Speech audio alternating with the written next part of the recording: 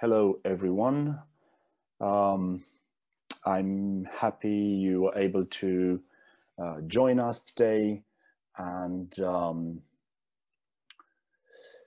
we have today a special guest, Professor Ovidiu Ivancu, who is joining us via this online meeting, and he will give a brief lecture, and then after that we, and he especially, is open to discussions, and we encourage this dialogue related to the intercultural transfer that we are talking about today. Okay, your presentation, I have uploaded a brief presentation of Professor Ivancu on the other platform. He is nowadays a associate professor at the University of Vilnius, and he has a tremendous experience, intercultural experience, but maybe he will be telling us about it in his lecture today. So, Professor Ivancu, welcome. Thank you very much, Paul, for your kind introduction. Thank you all for being here. I hope everything is okay, technically speaking, so you are able to see me and hear me. I want to share the screen with you because I prepared a PowerPoint presentation, and what I want to stress is that I will try to combine a theoretical framework, a theoretical background, with some of my personal experiences, hoping that this way I encourage all of you to have a lively and interesting discussion after my presentation. I will be speaking about intercultural transfer. And of course, you study this subject, so perhaps you know a few theoretical backgrounds referring to this intercultural transfer. I will not spend too much time discussing about definitions, and I prefer to focus on perceptions and on the way we can actually concretely integrate the theory into our everyday life. My presentation will cover the following points. I will try to give an answer to a question that seems quite obvious. What is culture? And I will try to give you the definition that I want to work with. And we will discuss about culture as it is defined and understood by the Dutch sociologist Geert Hofstede. So we will briefly discuss the Hofstede's model, and we have as a hypothesis for our discussion his definition about culture. After that, we will try to analyze the process of intercultural transfer using a Richard D. Lewis paradigm, and I will be speaking about this paradigm. A brief theoretical background, and of course, I want to discuss with you about something that apparently is not necessarily connected to the intercultural transfer. I want to discuss about Plato and Oscar Wilde. There are centuries behind them, but I will give you a perspective that perhaps might contribute to a new or a different understanding of the cultural transfer. And of course, everything will be filtered through my personal experience, and I will try, as I told you, to combine theory with personal considerations and personal experiences. Let's start. What is culture? There are so many definitions. There are so many schools of thought. I propose to you to work with this definition because it suits the purpose of my lecture. For Geert Hofstede, culture is the collective programming of the mind that distinguishes the members of one group or category of people from others. And if you want, you can find out more about his theory by reading his book, culture and organization software of the mind. Now, if you check this definition, if you want to accept this definition, perhaps you will be firstly scared. How can be culture a collective programming of the mind? Well, what Gerd Hofstede understands by collective programming of the mind is the fact that our identity, our culture is shaped by the stories that are told about us. From the very beginning, we hear stories about who we are, about the language that we speak, about our history. And this is what later will define our identity. So culture as a collective programming of the mind. Please keep in mind, and I think this is really important, that Gerd Hofstede doesn't speak here about nations, doesn't speak here about countries or nationalities, because culture, if we want to understand the concept, to grasp the meaning of the concept, I think that we should perceive culture as a notion or as a process that transgresses nation or nationality or even borders. Now, following the same argument, I want to talk to you about Richard D. Lewis and his book, When Cultures Collide, Leading Across Cultures. And you have here one of my favorite quotes from this book. We think our minds are free, but like captured American pilots in Vietnam and North Korea, we have been thoroughly brainwashed. Collective programming in our culture began in the cradle and reinforced in kindergarten, school, and the workplace convinces us that we are normal, others eccentric. Now, the question is, if we accept this definition and if we accept that there is some truth behind this quote, the question is, what happens with an individual when he or she is forced by various biographical accidents to cross borders and to dive into a different culture? What happens with your own culture meets a different one? And here I have some experience that I want to share with you. And it's time perhaps now to discuss about the personal background that I want to introduce into this lecture. My personal experience includes 4 years of teaching in India between 2009 2013, then 2 academic years in Republic of Moldova, in the southern part of Republic of Moldova, in an area called Gagauzia, and of course 5 years already. This is the 5th academic year in Lithuania, where I teach for a University of Vilnius.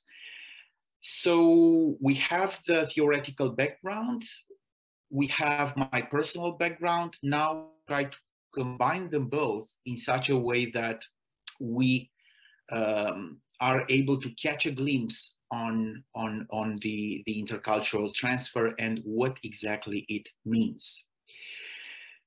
First of all, I want to start by saying that this notion, this concept, is not at all new. It was coined some decades ago, but of course, with the development of this global world that we live in, the concept changed its meaning. And you see here that the concept was originally developed in the 20th century for the study of exchange processes between France and Germany in the time of the Enlightenment and the French Revolution. Intercultural transfer is a process that deals with how values and systems of beliefs from one culture contaminate, and I don't use this word negatively, contaminate a different culture. How cultures exchange beliefs, ideas, myths, and it can be expanded. This concept can be expanded because we can talk about intercultural transfer when we speak about technology, when we speak about economy, but these are fields that are kind of alien to me, so I will not speak more about them.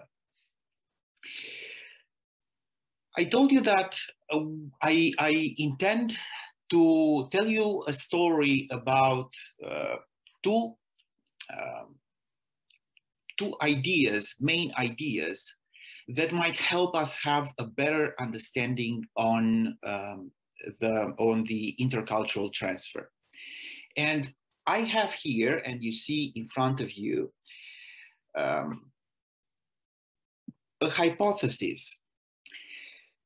If we accept that culture comprises fiction, if we accept that what we know about us is a sum of stories that are told, and if we accept the idea that identity is built by enforcing and reinforcing constantly national narratives, then perhaps we should accept the idea that intercultural transfer is an exchange of fictions. Now, perhaps you know, when I say fiction, I do not mean to say something that is not true. When I say fiction, I mean to say everything that doesn't have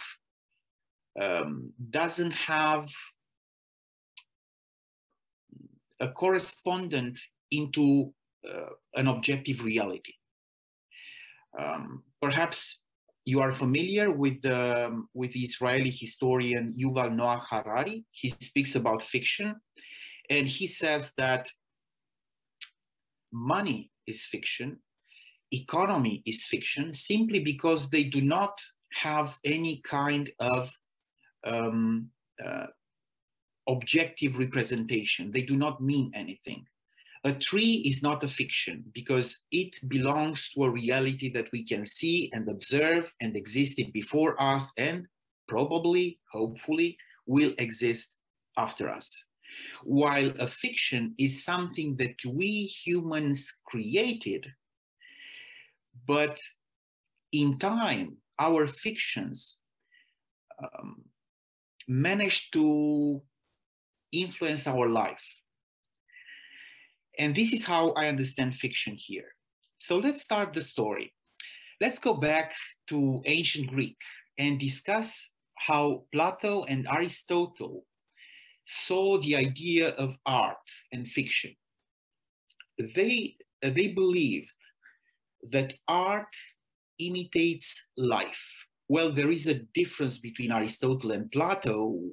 One of them thinks that this is a good thing. The other one thinks that this is not necessarily a good or a positive thing. But both believe in the same idea. And for many centuries, this was the central idea. Art imitates life. What can be more coherent than that? You have a painting and the painter paints what he or she sees in reality. You have a book and the writer depicts what he or she observes in the real world. It sounds coherent, it sounds normal, it sounds easy to understand. But in the 19th century, we have a change of paradigm. And Oscar Wilde, in The Decay of Lying in 1889, said something that apparently doesn't make too much sense. Life imitates art far more than art imitates life. What does it mean? While it is very easy to understand Plato and Aristotle, art imitates life, it is extremely difficult to understand Oscar Wilde. How comes that reality becomes not a subject of inspiration, but something else. Life imitates art. How can life, a real thing, can imitate art, fiction? And Oscar Wilde gives a lot of arguments for his idea, but I want to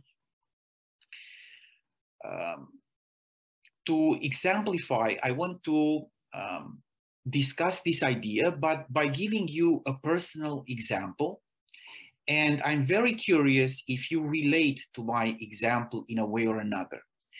I thought about it when I've read something about a strange experiment, but unfortunately I don't remember the novel I've read this experiment in.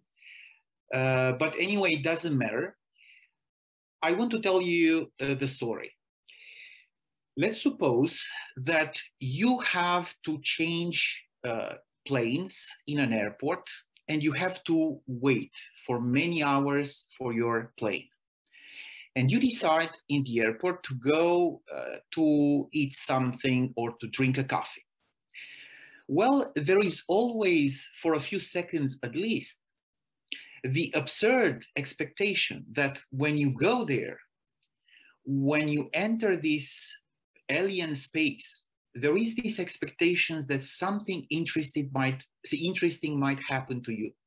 There is the expectation then that, oh, perhaps I meet someone interesting. Perhaps I have an interesting conversation while waiting the plane in the cafe or in the restaurant.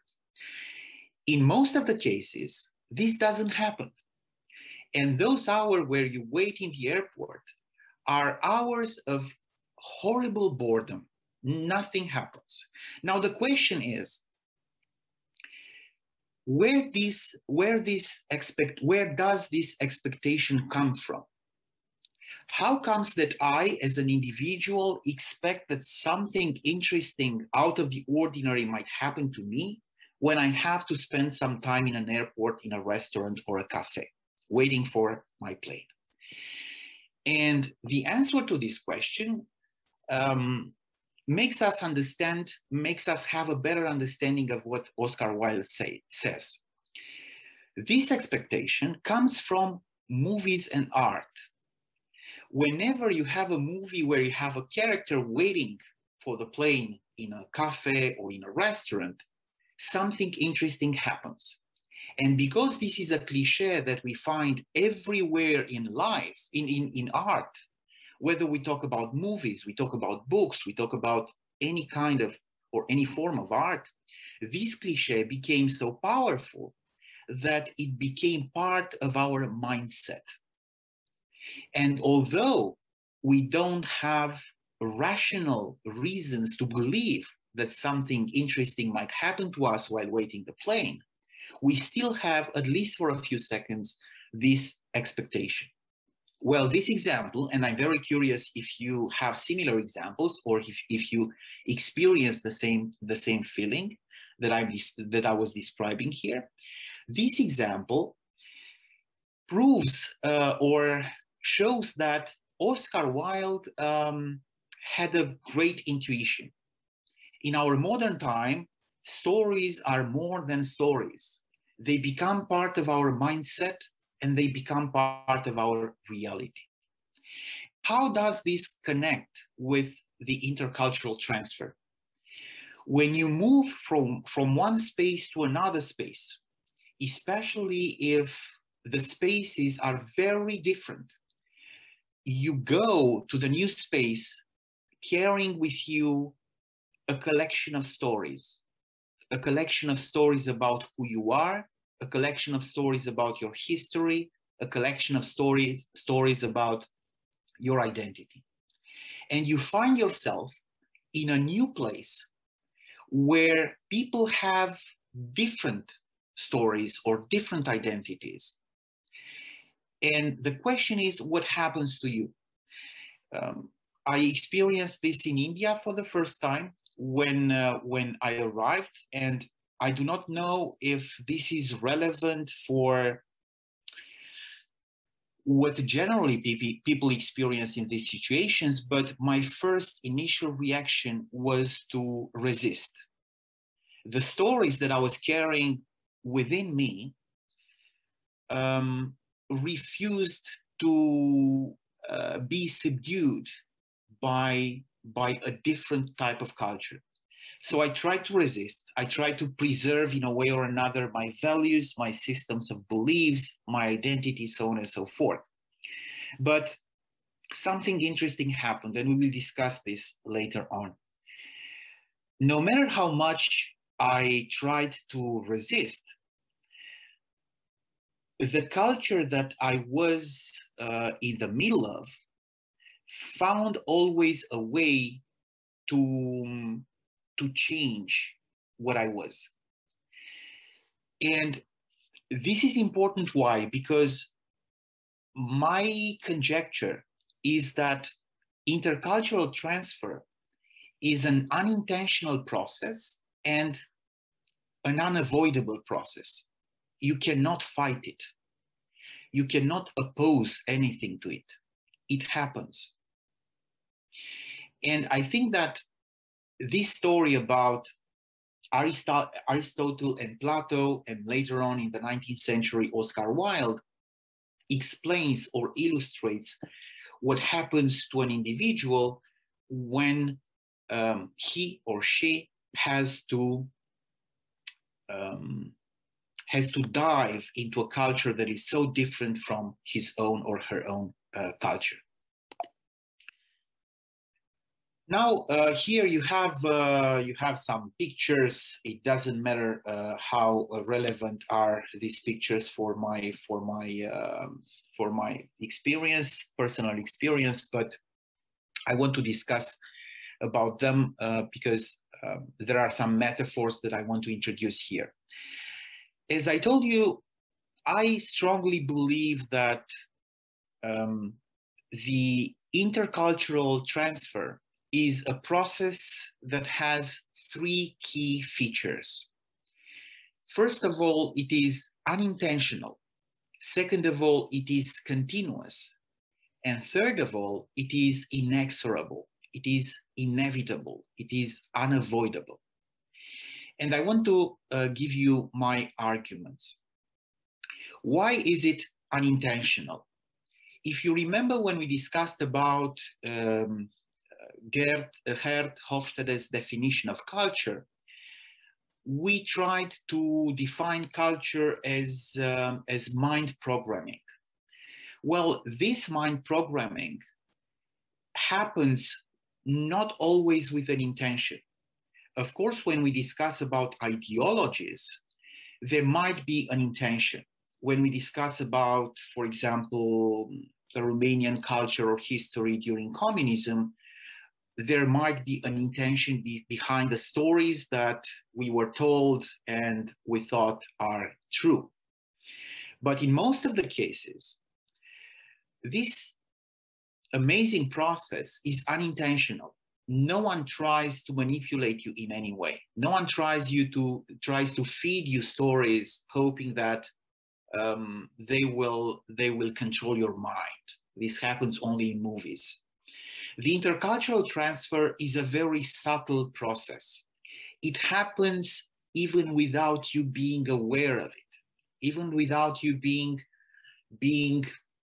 conscious of what happens to you. You are in the middle of a culture that is very different from the culture that you are used to, and you have to, not necessarily to adapt, but you have to find ways to function. And in India, you have a picture from India on the left side of the screen. You see that behind there is one of the symbols of modern India, India Gate. This is a picture from New Delhi. Why did I choose this symbol and not the Taj Mahal or any other temples that they have and they are very proud of? I chose this symbol because it seems to me ironic. India Gate is a reminiscence of the colonial time. And today it is the symbol of modern independent India. So you see, the symbol of a country is something that encompasses various types of cultures. We have the British culture, we have the modern Indian culture, so on and so forth. Going back to what I tried to discuss, I think the intercultural process is unintentional. It happens without you being aware of that. It affects you. Then the second key feature, this is a continuous process. It never stops. And now you might ask me, well, how comes that it never stops? You can live your entire life in your village or in your city, and then there is no intercultural transfer. Well, there is. We live in a world where even if we don't move, cultures move to reach us. And this reminds me of a very interesting idea expressed in one of the novels of Vasile Ernu, a very interesting contemporary Romanian writer. He says something like, history is not only or mainly about ideas and revolutions and ideologies. History is about objects, because objects might have a greater impact on who we are or on our culture than ideas or history. And then he gives the example of a banal bottle of Coca-Cola.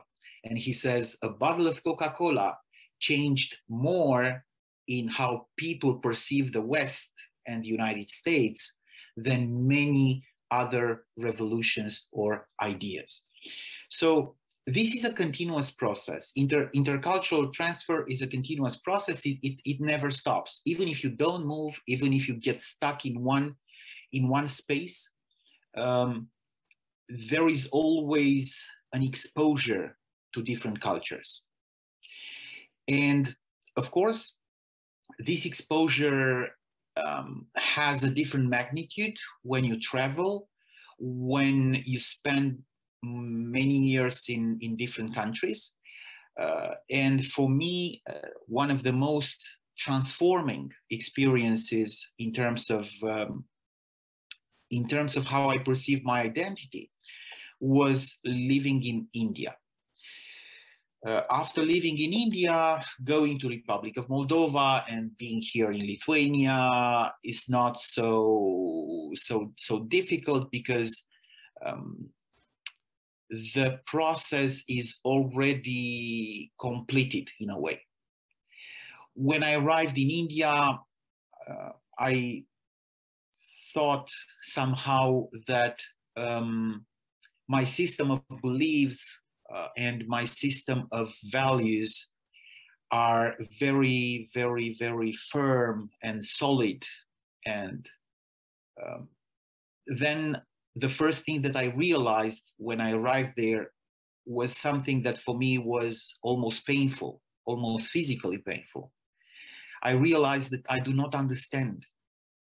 So for the first time in my life, I realized that I cannot make sense of the reality around me. I do not understand how things work, even the most common things around me. So this forced me somehow to question myself. And when I talk to you about intercultural transfer, I want you to believe that this notion is not only an abstract scholarly notion. Behind it, behind the theory, there lays a very concrete reality.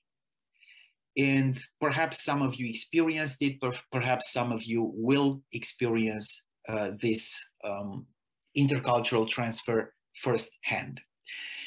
And when I realized I cannot make sense of the world around me, and I do not understand how the world around me functioned, the next step was the denial.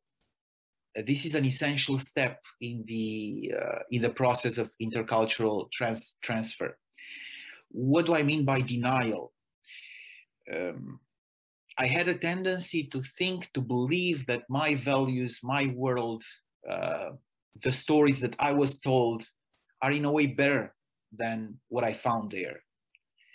And this is, again, a very painful process because it is part of the resistance. You try to resist to a culture that seems very alien to you.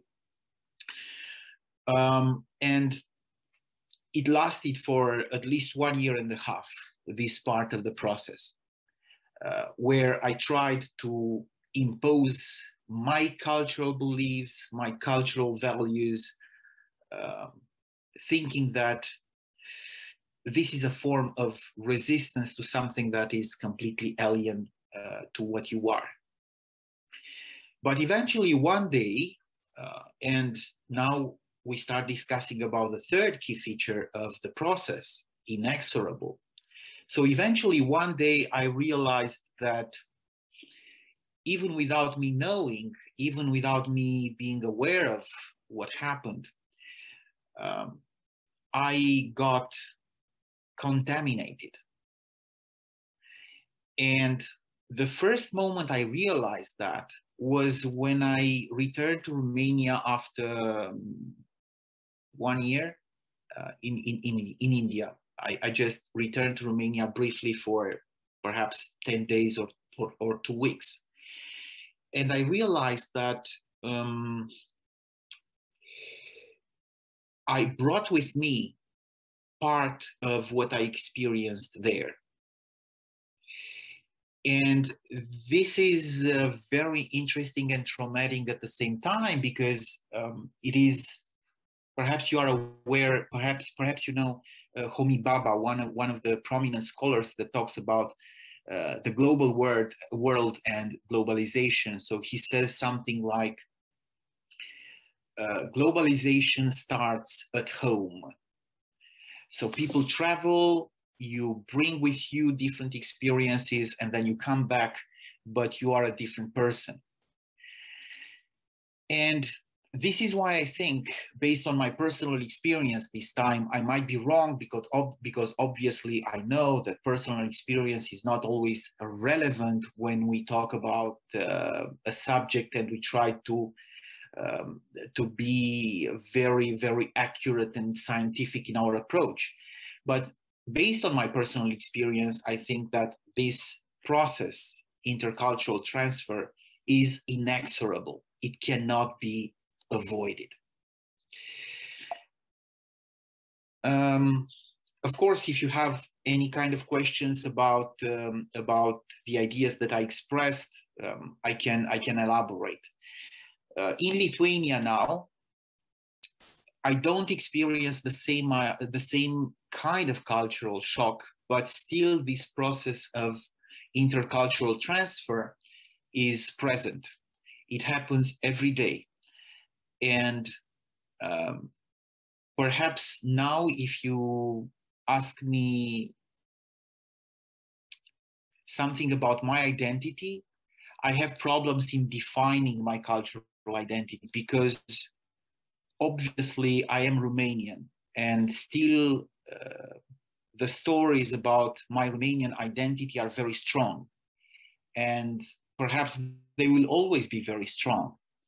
But somewhere in the background, there are some other experiences that are also now part of who I am, and I cannot clearly distinguish what is in my cultural identity Romanian, what is Indian, what is Lithuanian. But this is not a tragedy. This is not something that we should perceive as a negative process. On the contrary, I think. And now, these are some of the ideas that I wanted to discuss with you. As I told you, my idea was to try and combine the theoretical approach with my personal experience and how this intercultural transfer actually works in practice. Thank you for listening, and I strongly hope we can have a lively discussion about the ideas that I expressed, about your personal experiences. Feel free to contradict me if you have a different approach, if you have a different view on the ideas that I expressed. Thank you very much.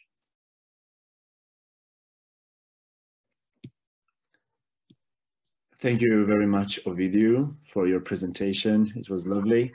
I'm now inviting all those present here today to voice their questions or comments. Please feel free to interact.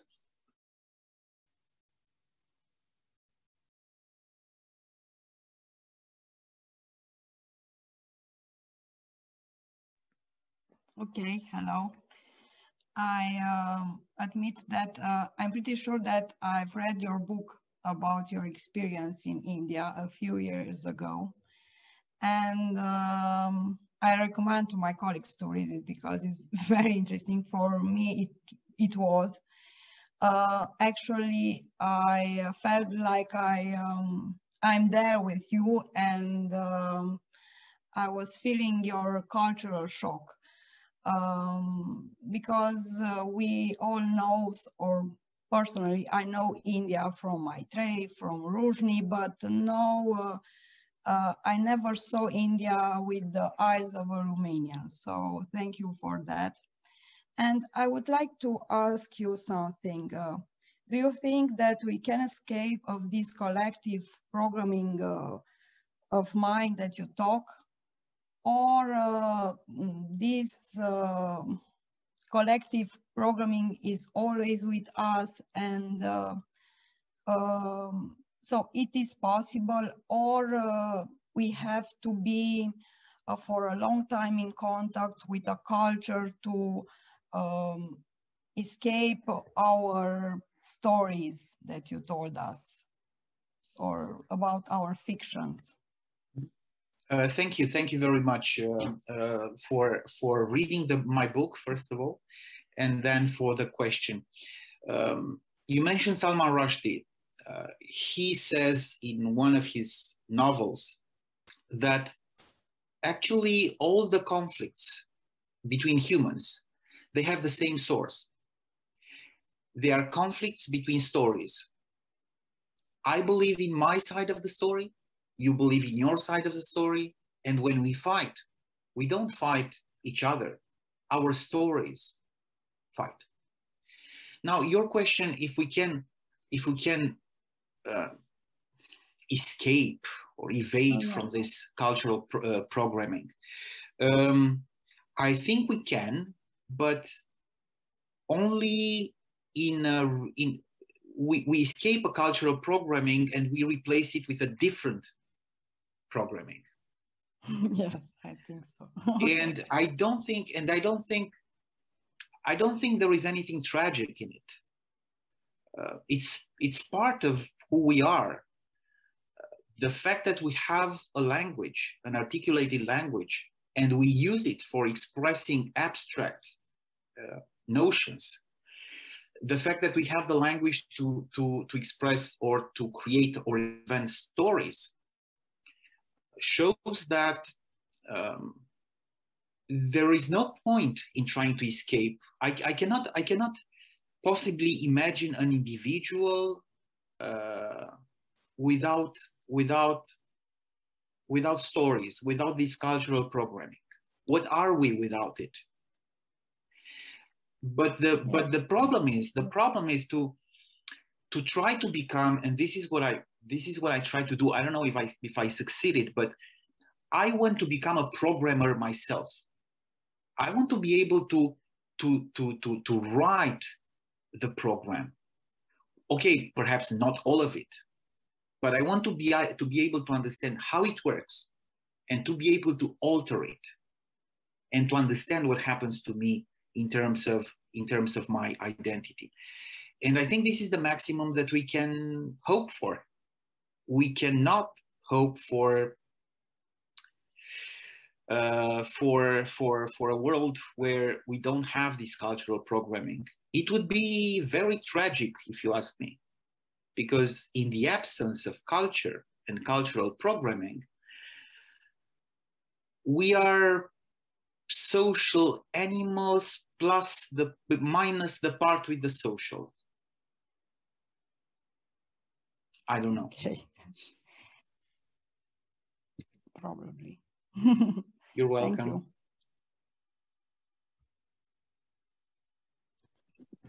All right, if there's anyone else who would like to jump in, please feel free to do so.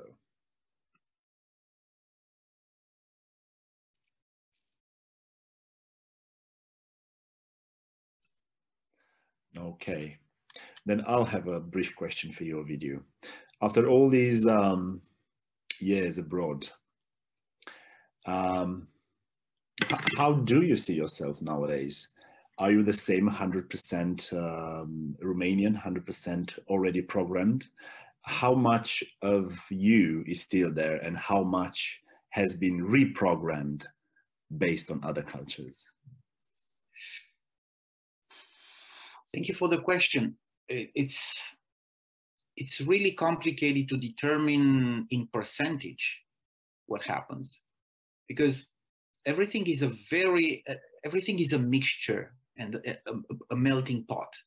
But what happened to me, and I think it started happening when I went to India, was that I got rid of this feeling of belonging. Of course, I am Romanian, I speak Romanian, I have a Romanian passport, I have a Romanian citizenship. But in India, I experimented the first time this displacement. And as a result of it, I think I got rid, I do not identify, for example, with, okay, let's try a different approach. You know, there was a time in my life, and perhaps there is still the case with others, when whenever I met Romanians abroad, I had a tendency for perhaps a few seconds or a few minutes to communicate with them, to feel that we belong to the same space. Well, I don't have it anymore. So I started somehow connecting with people based on something else apart from the language we speak or the nationality we have or we share. It is very difficult to explain how it happens, but I think this is one of the most important things that happened to me. I'm okay in Romania, I'm okay in Lithuania, I'm okay, well, in India, I don't know, because I wouldn't go there too soon, but I started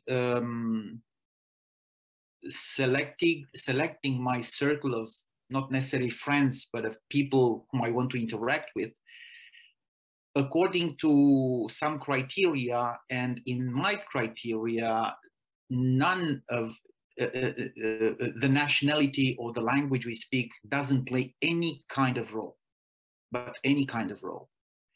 And I think this is what happened to me. Does this make me less patriotic? I don't know, perhaps, but it doesn't matter. This is what happens, and this is the reality. So, yeah, great, thank you. Is there anyone else for a question or comment? I would have a question, if it's possible. Sure. Hello. So I would like to ask you, how is the transition between country to country? You mentioned that you were in 3 countries, teaching, and also Romania. So there are 4 countries. How is the transition from country to country, and how is it is to adapt, for example, and to, I don't know, feel like you belong in a specific country?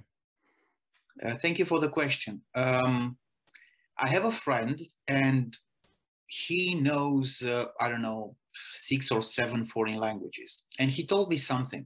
He told me, after the 3rd foreign language, everything is easy.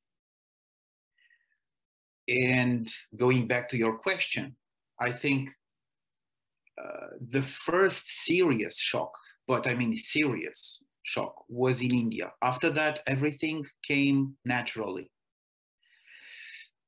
It happens like everything happens in life. You discover one day that there is no Santa Claus and you cry. But then years after, you get over it. And each Christmas, you leave you experience the joy of Christmas, being aware that Santa Claus does not exist. I think it's the same. It's not like I had a choice. This is very interesting. So it's not like I chose to do that. I chose to go to India, but I chose that because I didn't know what India was. If I knew, I wouldn't choose it. So it was not a choice.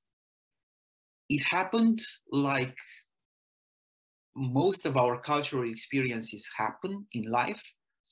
I was forced to do it. And then I didn't have any way out. The only thing is to just stay there and stand. And this is how it works. And this reminds me of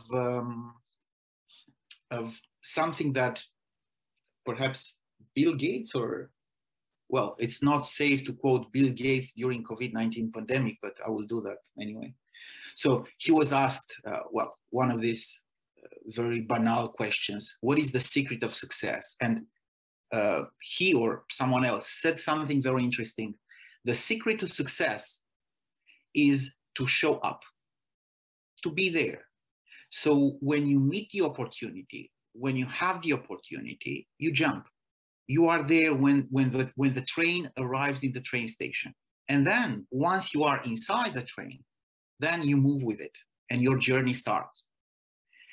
But everything starts with this very, very easy to do thing. It's not about how brilliant you are. It's not about how educated you are. It's about showing up. And when you have an opportunity, you jump and you take it. I would like to think that all my experiences have to do with me being bright or smart, but it doesn't have to do with that. There is no connection whatsoever.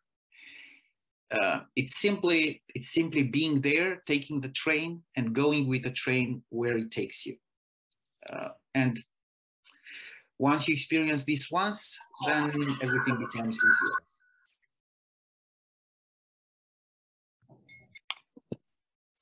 Thank you for your answer, and I'm really looking forward to read your book. Our colleague mentioned, so looking forward to it.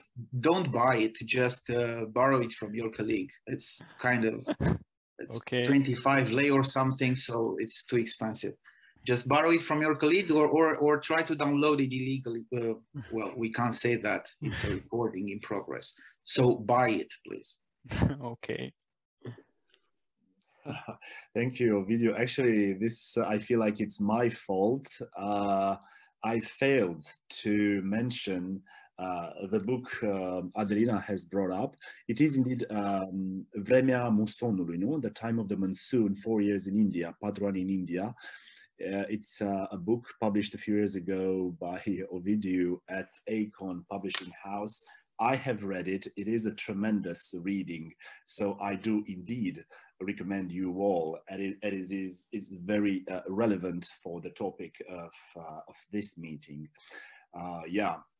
So I congratulate you, Ovidiu, and I kind of hope I will get to read a sequel of that particular book about your years in Lithuania, although I imagine that won't be nearly as exotic as the one about India. But the problem is that I'm older and I'm less brave, because in India I didn't have this censorship. So I wrote about what happened, about real characters, real while now being a bit older, I kind of, you know, I can't afford anymore to be brutally honest about my colleagues and about what happens to me. So unfortunately, this happens with all of us.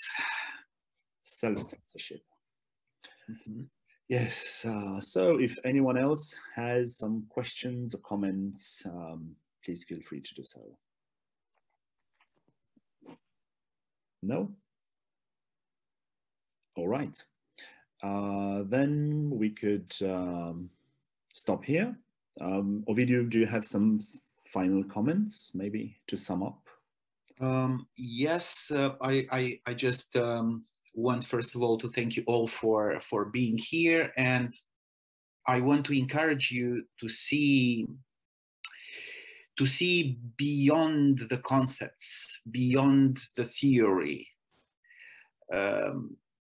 I know, and this happens to my students also, I know that perhaps time to time you think that discussing about intercultural transfer, this kind of concepts, is dry and it doesn't help you too much, and it's boring. But beyond this dry theoretical background, there is something that happens to all of us and will happen to all of us. The whole trick is to try to find the connection between the concepts and the dry theory and your own personal experience.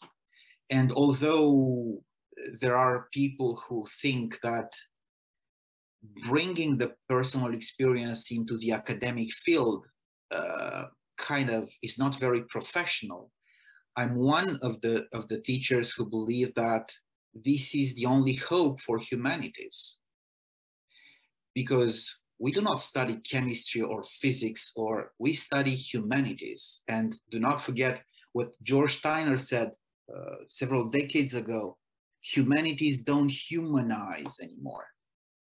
Humanities is not only about concepts and dry concepts. Humanity is about us, because otherwise humanities doesn't have any meaning. Why do we study it? So this is what I want to encourage you to see in your studies, that there is a connection between what you study and what we all experience in our real everyday life. Thank you, Ovidiu. On that note, we conclude our meeting today. Thank you all for being here, for chipping in with questions and comments. I'll see you all to the next opportunity that we'll hope we'll have. Thank you, Ovidiu. Thank you all. Thank you. Bye. Thank you. Thank you. Bye. Have a nice day.